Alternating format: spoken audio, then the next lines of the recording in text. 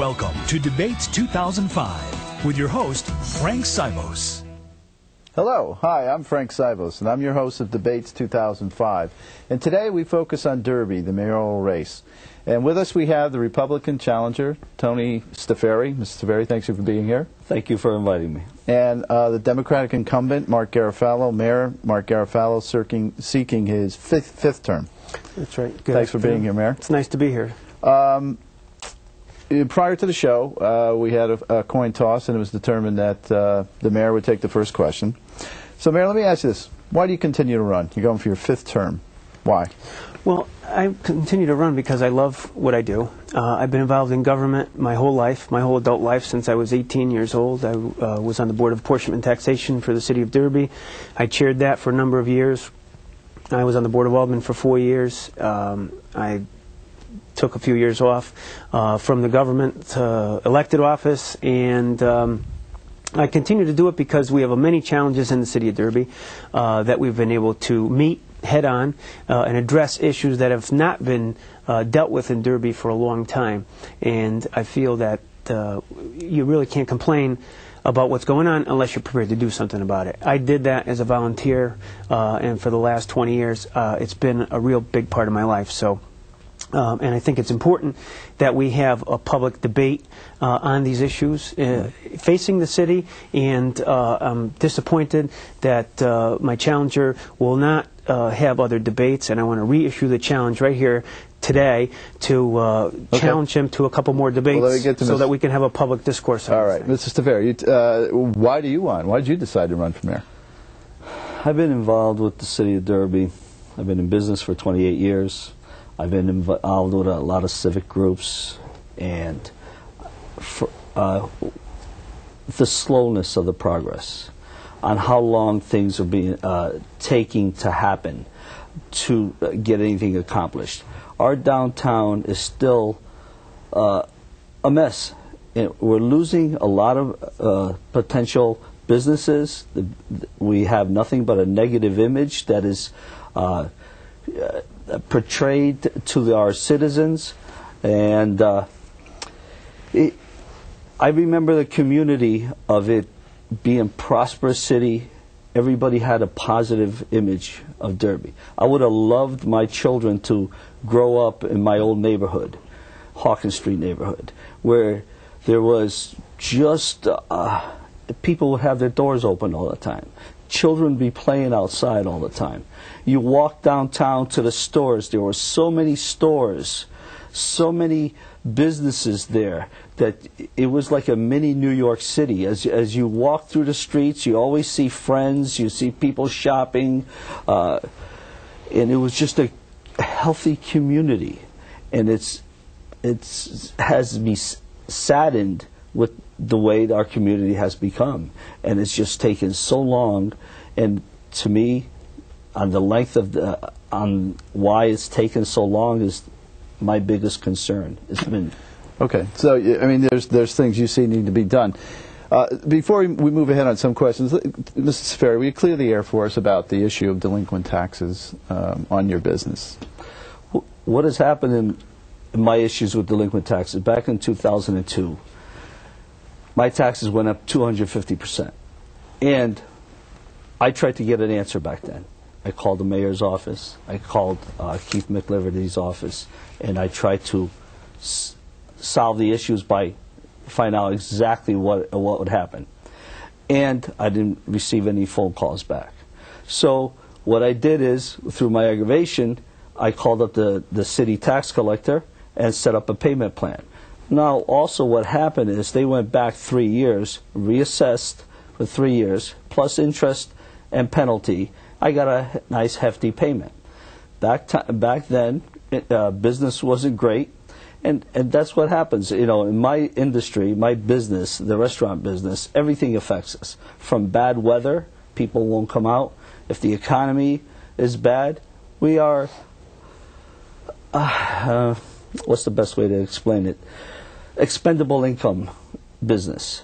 If people have an extra $20, they'll go out. So if something affects their pocket, like right now is gasoline and oil, so it affects our industry bad. People go on vacations, the summertime, barbecues, people go out less. So, when we got hit with a hefty bill as we didn't have it. So what I did is I set up a tax payment plan, And I've just been for the paying. record, that was about $2,000, something like, was that back taxes?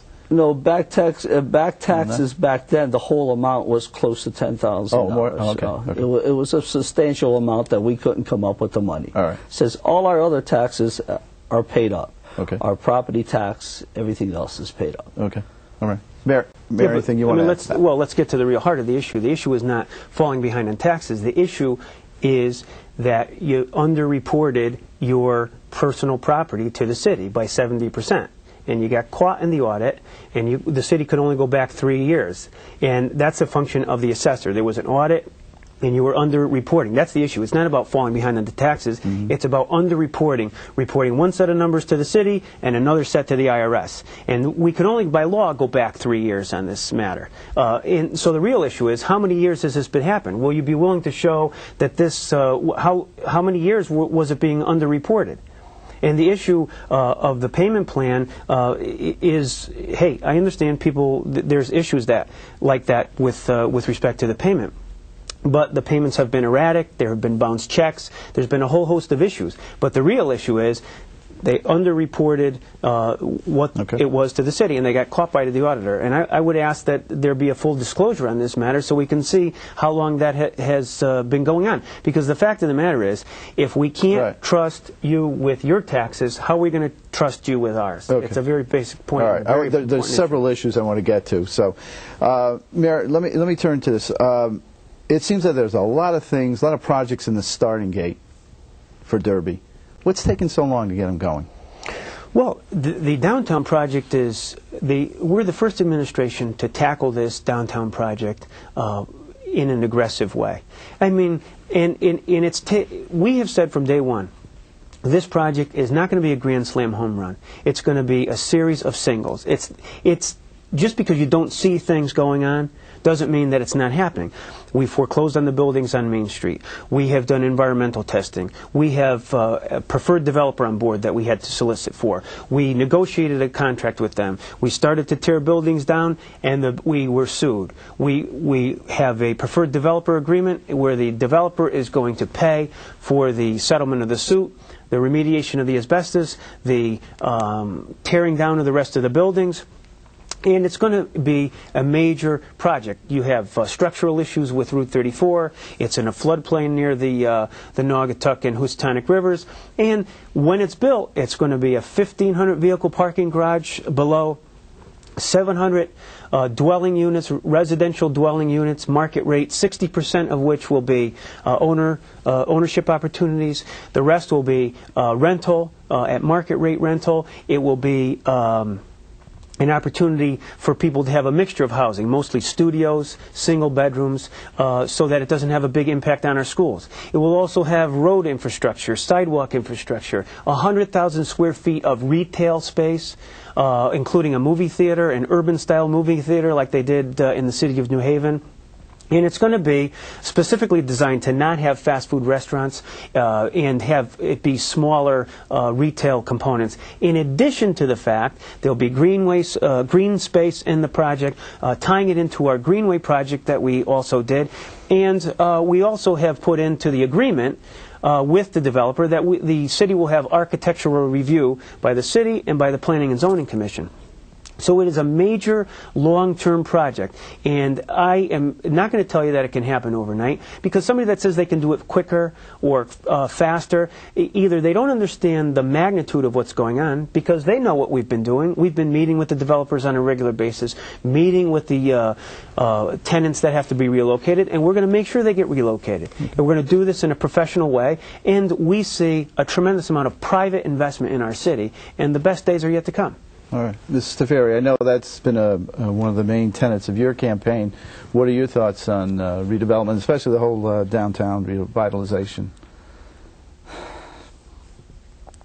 Before my involvement in the restaurant business, I was involved in the construction business. So I know what it takes to get projects accomplished. I have seen large projects. I've been involved in large projects. and I've seen small projects. And what has happened is, there's too much politics involved in this administration. They interfere with everything. They want to be involved in everything, and it hinders progress. Well, you better want to be involved in this stuff. Of course we want to be involved in this stuff. That's our job to do that kind of stuff. You lay out the project. In any project. Look at what Milford has done. They have done things in such a short time span. They've had similar problems. But you lay out the project. You figure out all the problems that you're going to come across. And these are what you have the experts. These are what the developers do. The city lays out what they want done. The developers figure out all the problems, all the testings, all the permits that have to be gotten, and they do it. A developer, quicker it can get the job done, more profitable it is. Just look at the building industry. Price of steel last year compared to the price of steel this year. It'll raise doubts on, if the developer had to come up with $100 million last year, he's going to have to come up with $300 million this year. A developer does not want to take the time that he's taken, that is being taken. We cannot talk issues to death. We have to talk in reality, in what the non-political way, the business way. Whether we have the right people in the town that could talk to the developer, whether we have to hire them or not. Building a high-riser like they do in New York City it doesn't take. This administration's been in 8 years. They would have had 2 or 3 built by now. So you cannot take the time that it's taken now. There's too much politics, too many projects that have started, and none of them have finished. Mayor, how do you rebut that? Well, let's get to the heart of this. The whole ulterior motive is Mr. Staffieri and his slate, they're against the downtown project. They're against the downtown project because they've said it, and that's the whole point here. We stand firmly committed to this project. And the fact of the matter is, this is not development. It's not like taking a piece of green land, a farm, and building a bunch of houses. This is redevelopment. And you have to understand that. It's complicated. There's environmental issues. There's structural issues. There's a whole host of issues. And they are against this project. They've said it. It's been in the Connecticut Post. They're against the project. Mr. Staffieri is the president of the old Birmingham Businessmen's Association. And they've been opposed to this project from day one. The fact of the matter is there's several people that are opposed to this project who are bankrolling his campaign. And his headquarters is right in the redevelopment district. This is Staffieri. This is going to. Is that accurate? Are you against roll the city back 10 revitalization? years? I'm not against downtown revitalization. What he's speaking of in regards to the old Birmingham Business Association, we wanted the facade saved or some of the old buildings saved. We want downtown revitalized more than they do. We want it to happen faster, not slow like it's happening now. We understand how that will increase our tax base, so we could stop getting these tax increases. 7 out of the 8 years that this administration's been in office, and our taxes have gone up. We've gone from 29 mils to 37.7 mils. We've gone. Our citizens, I've been going knocking on door to door, and our citizens are crying. They are wondering whether they can heat their houses this year with a higher oil bill or pay their tax bills. This is what they're asking me. It says they want to know is where is that over a $1 million surplus every year, but their taxes going up.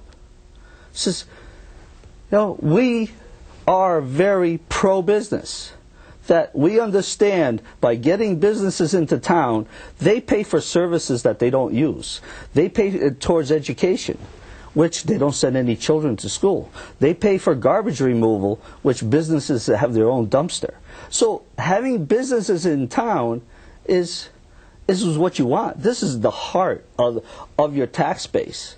Now I understand that Swiss Army knife was just interested in moving into Derby, and they were just shown no eagerness to communicate with them to try to figure out a way. Fountain Lake would have been a great place to put them.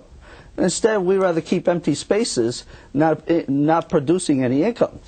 It says along the old Beard property, which is the Dot property now, which things that the businesses downtown were supposed to be relocated to there. Now all of a sudden they can't be relocated to there. Why do we have to waste 8 years before we find that out? Yeah. Mayor, well, first of all, we haven't had before we get on that, let me just ask you one specific thing. In May, you signed an agreement, or the city signed an agreement with the Ceruzzi Corporation. Yes. Where has that gone, or why hasn't it gotten started? Well, it is started. So how? There are issues that they're dealing with. They have a due diligence period. They're looking at geotechnical testing that's being done in the property, because don't forget that was where the river was before, on the south side of Main Street. And you have to be real about the project. I mean, you acknowledge it's happening, and it is happening.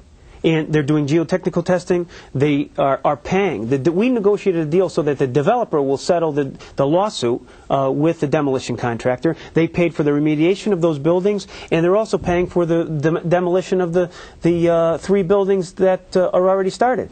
But there's been to say you can do it faster, there's been no talk of how and what any alternatives to this. It is happening. The fact of the matter is, it is happening, it's moving forward, and you're not going to see every step of the way. You're not going to see every step of this, because there are things that the developer has to do on its budget and the whole package of things. So when you see it, that's going to be the end of the project. And it is moving forward because we settled the lawsuit, and the buildings are going to be coming down. And when you talk about the taxes, I mean, it's a little bit, it's unbelievable to say the taxes have gone up. They have gone up, the equivalent of $1 million a year. And they wouldn't go up as much if everybody paid their taxes on time. If everybody paid their fair share, they wouldn't have to go up. Because if everybody took that approach of sending in one set of numbers to the city and another to the IRS, we wouldn't have it. If everybody did that, we'd be in big trouble. And the fact of the matter is, all the money that's been raised for taxes has gone to pay for projects for the city that were voted on in a bipartisan way by our city, by both parties, bipartisan way. And the vast majority of that money has gone to fund education. Okay. It's going to fund education, and it's been done in a way because we had to catch up from the reckless approach that the previous Republican administration did to not funding education. We're funding the operating, we're funding maintenance of our school buildings, and we're doing it in a very prudent way. The fact is, when you talk about taxes, you can't talk out of both sides of your mouth. If you're going to cut taxes, you're going to lay off teachers. So tell me which teachers you're going to lay off and how many police you're going to pull off the street, because that's where the money is going. Okay, we'll get to education, because that is an important topic. While we're still on redevelopment, one more. Mr. Staffieri, tell me, what's your vision for O'Sullivan Island? What would you do? My vision on O'Sullivan Island, which I was on a committee about 6-7 years ago, and the committee was that we had founded that putting athletic fields there, putting a picnic area there, and putting a fishing docks there, and maybe a little marina. O'Sullivan Island is a gateway to the city. 130,000 cars a day drive by Route 34 and Route 8. And what do they see? They see O'Sullivan Island, and they see Main Street. I'm tired of being the butt of everybody's joke. Not me, the city of Derby. That's how much love for the city of Derby I have. I say that they're saying it to me, and all the citizens of Derby feel the same way. When all these jokes, these radio stations that make comments about Derby, I take it personally. I've grown up in this town, and I've gone to school in this town, I've worked in this town, and I take it personally. And the things that could be done very simply are just being done nothing but in a complicated way to make it last long, from taking down buildings, not paying the person who takes it down, just telling them that there's permits that have been issued and they were not issued. That's why the city ended up getting walloped another $700,000 that they shouldn't have had to pay. These are the reasons that are slowing things up. This is the reason why, after 2 years of knocking down 3 buildings, and one of the best buildings there, the old Howard Barber building, which the wrecking company had a hard time knocking down, but they choose not to pay them for 2 years, and they thought they could get away with it, and now all of a sudden, well, lo and behold, the city had to pay, and they had to pay late fees and everything. All for what? All for delays. Okay. First of all, that's not true. And I'm not even going to get into paying your bills on time and all that stuff. Can you give me your view on O'Sullivan's Island first? O'Sullivan's Island is a long-term project as well. I mean, there's environmental contamination. It's in the floodplain. Nothing can be built there. No structures can be built there. But it can be recreational opportunities for the city. O'Sullivan and Hog Island, which are, neither of them are islands. They're both peninsulas adjacent to the downtown area. And the point is that we're looking at it. It's going to be a long-term project because the environmental stuff has to be cleaned up. We have to deal, it's a complicated matter that has to be dealt with from all the towns and cities who participated in the fire school, the EPA, the DEP, and it can be a recreational opportunity, and it's going to tie into the Greenway project that this administration fought for, funded, and is almost finished. So it's a natural recreational opportunity. Let's move to another complicated issue. All right. Education.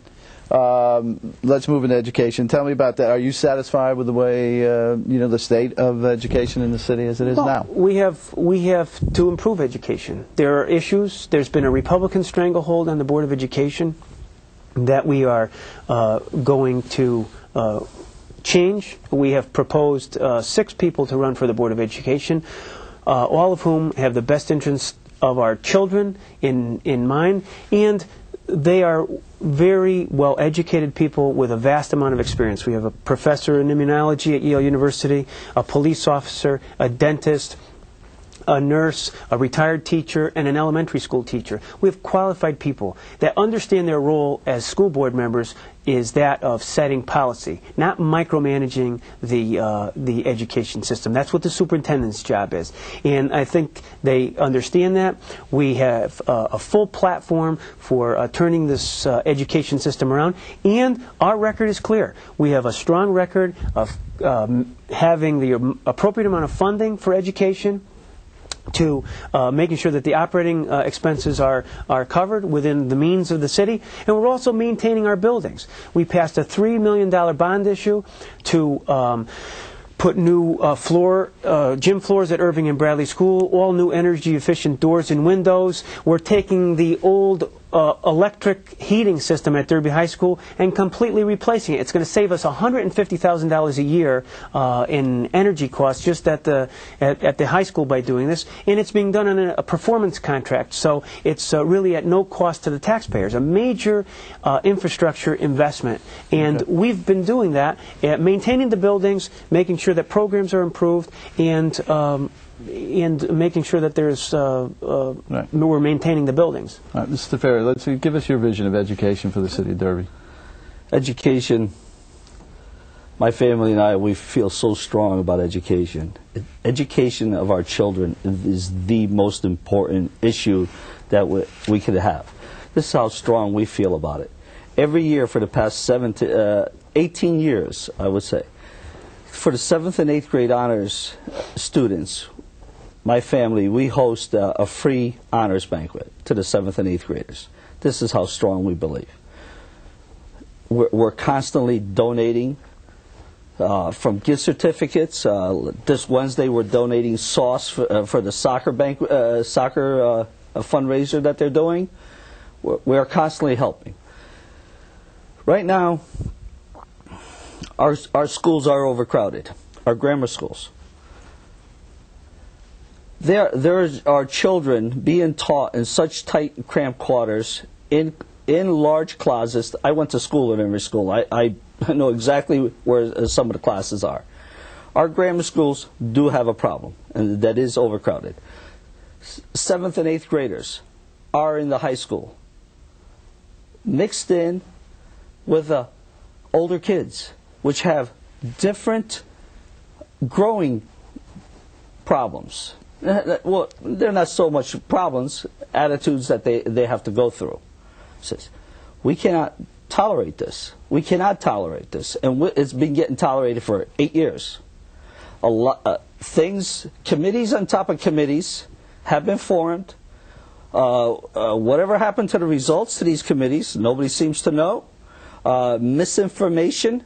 I've gone to people's doors. This says that, why do we need to have a new high school? It's not a high school that we need. According to, I would propose to sit down with Janet Robinson, our educators, find out exactly what all our needs are, and this is what we have to solve. Okay. Well, when you say what happened to the committees? We're running out of time. But I want to give you ample time to get to your summations. From the coin toss, we decided that Mayor Garofalo, you'll do your summation first. You have 1.5 minutes. You're on. The fact of the matter is, with respect to education, we're dealing with the issue, and we already have met with the school administrators and are putting forward a plan. When you look around Derby, and you ask yourself, is Derby better today than it was 8 years ago?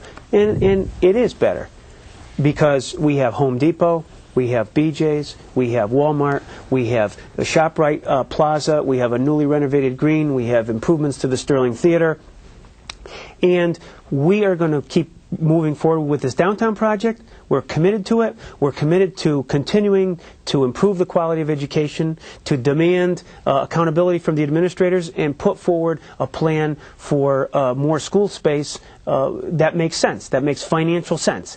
The fact of the matter is, you heard them say it, as it relates to saving the buildings on Main Street.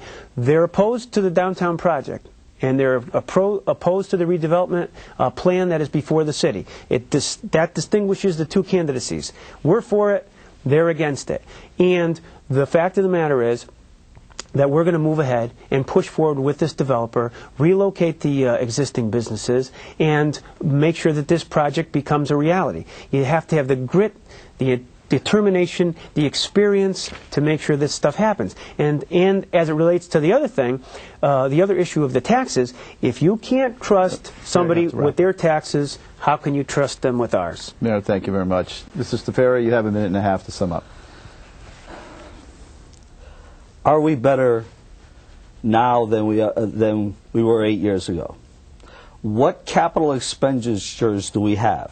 What do we have for a new school system? What do we have for our taxes gone from 29 to 37.7 mils? What do we have? Our downtown is a disgrace, and I am for getting that downtown fixed up as fast as possible, because that will improve our tax base.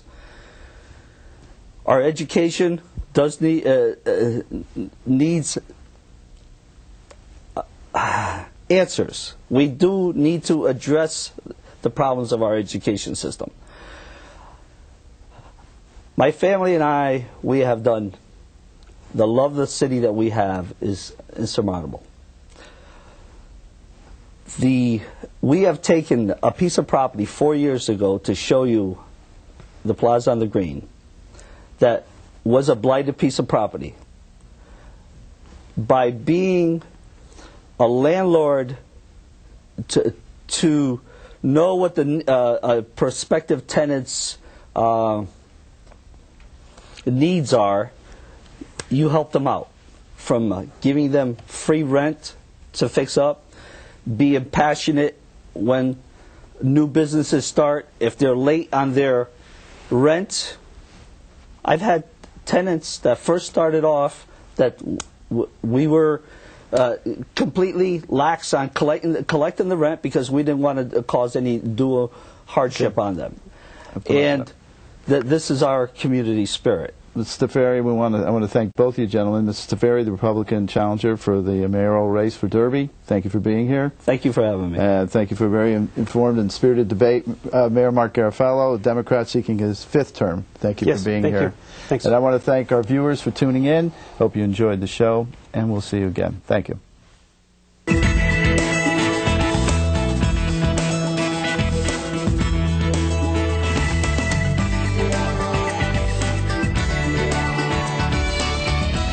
Debates 2005 has been a production of Tele-Meida Cable.